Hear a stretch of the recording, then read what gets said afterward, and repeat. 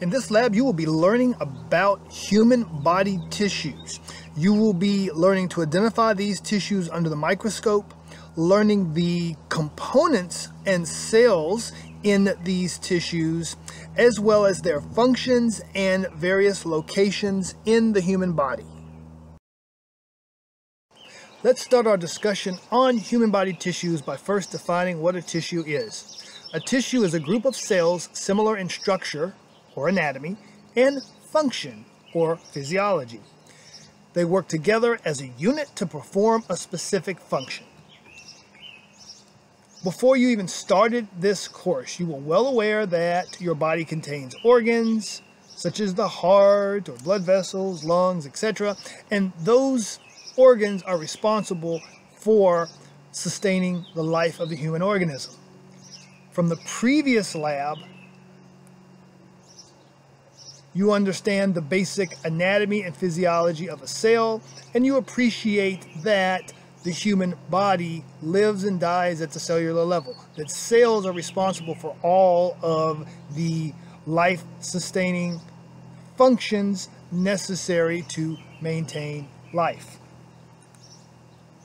Now you're going to learn about how those individual cells are organized into groups, which we call tissues, that support the overall functions of the organs that they compose. For example, if we look at a blood vessel as shown here, its function is to allow the movement or flow of blood from one location to another. A blood vessel is composed of epithelial tissue, smooth muscle tissue, and connective tissue, each tissue having its own function. Epithelial tissue lines a blood vessel, providing a low friction surface across which blood flows. Smooth muscle controls the size of a blood vessel by dilating or constricting. This controls the flow of blood through the blood vessel, and it also has an impact on blood pressure. And lastly, connective tissue found on the outer surface protects the deeper tissues and also binds and connects that blood vessel with surrounding tissues and organs. For those of you who might be interested, as I was, tissues gets its origins from the old French word tissu, which means a ribbon or belt of woven material.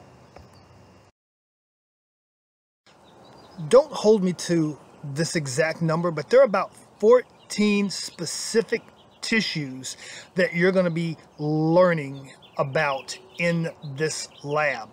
However, those tissues all fall into 4 basic or main tissue types, and those are epithelial, connective, muscle, and nervous. And if we were to look at any visceral organ, such as in this example, the small intestine, you would find all 4 basic types represented. You would find epithelial tissue lining the lumen. The lumen is the hollow portion of the small intestine where the quarter pound with cheese would be found. You'd find epithelial tissue lining the lumen, and also on the outer surface covering the small intestine. You'll learn later that epithelial tissues cover and line. You would find connective tissue shown here in layers of white tissue, here and here, binding one tissue to another. Here's connective, binding this tissue to another. Binding, protecting, connecting. You would find muscle tissue, providing for movement.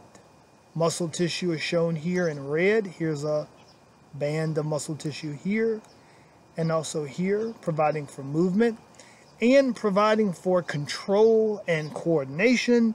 There'd be nervous tissue. Nervous tissue is shown here in yellow. So in any major or visceral organ, you would have examples of all 4 basic tissue types. These are your learning objectives for this lab. You are expected to be able to identify specific human body tissues as seen under the microscope. You'll be responsible for being able to identify specific structures and cells of these tissues. And you'll also need to know the locations and functions of these tissues.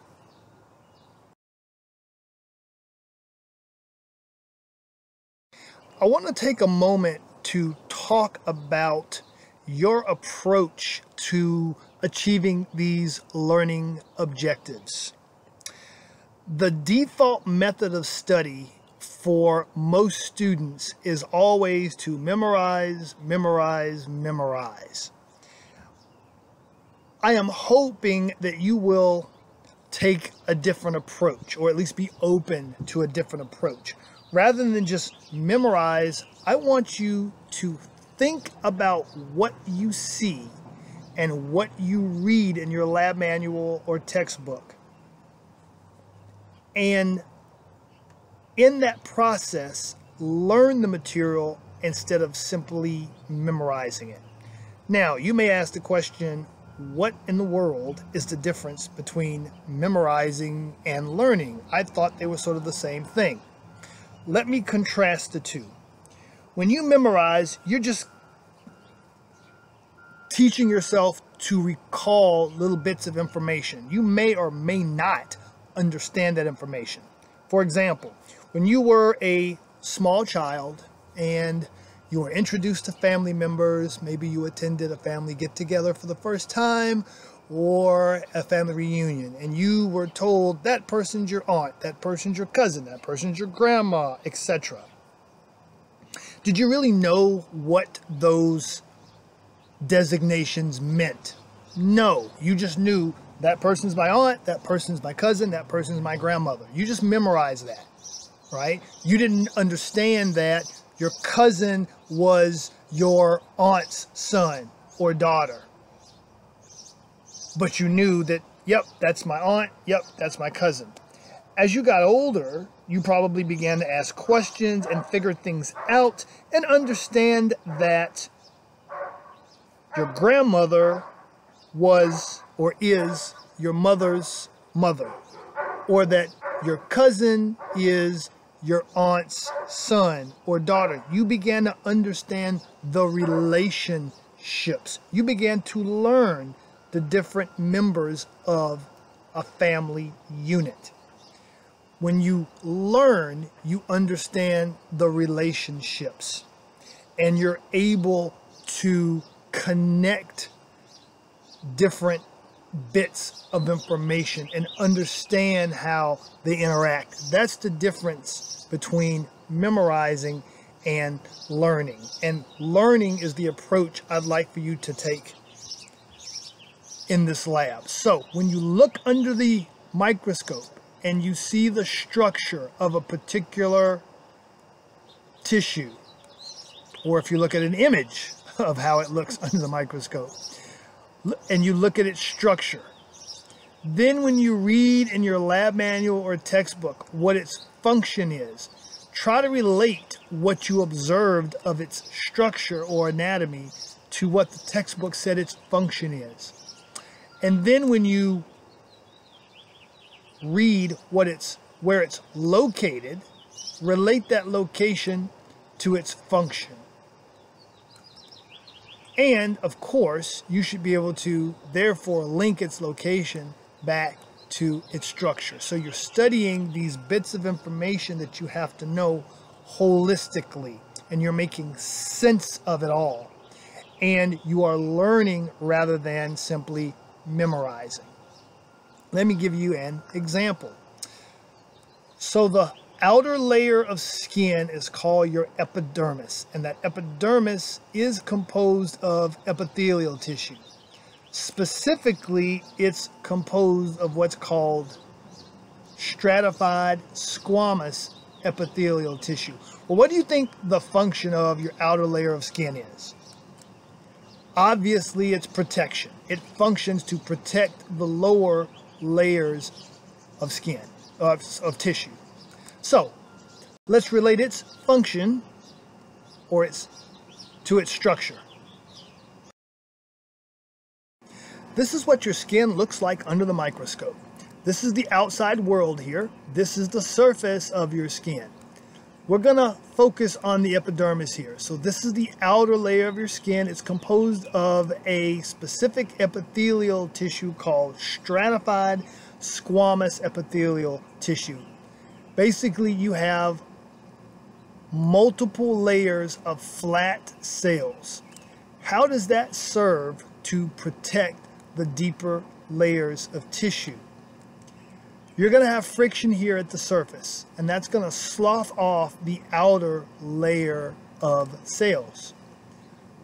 Coming behind it, you have lots and lots of layers of flat cells, which are going to replace the cells that are constantly being sloughed off here. So really looking at the structure of the stratified squamous epithelial tissue, you can relate it to its function, which is protection, which you can definitely relate to its location, which is the outer layer of skin. So this is the approach that I suggest you take in learning the material for this lab. Certainly, you could look at this tissue under the microscope and memorize this is what stratified squamous epithelium looks like. You could memorize what you read in your book, that stratified squamous epithelial tissue serves to protect, and that it's found in the skin. And you could memorize those separate bits of information. However, I think a better approach is if you study that information holistically and you learn it instead. Your brain likes to learn. It likes to understand and make sense of the interconnectivity of the information that you present it with. So feed your brain the information in a way that it finds palatable. It's much easier to learn material than it is to memorize it. So that's the approach that I suggest that you take. So as you complete this lab, when you are observing the structure of a specific tissue as seen under a microscope, and you read about its function in the lab manual or textbook, relate that function to its structure. Relate its location to its function. And therefore complete the circle by relating its location to its structure. Think and learn the material rather than simply trying to memorize lots of bits of separate information.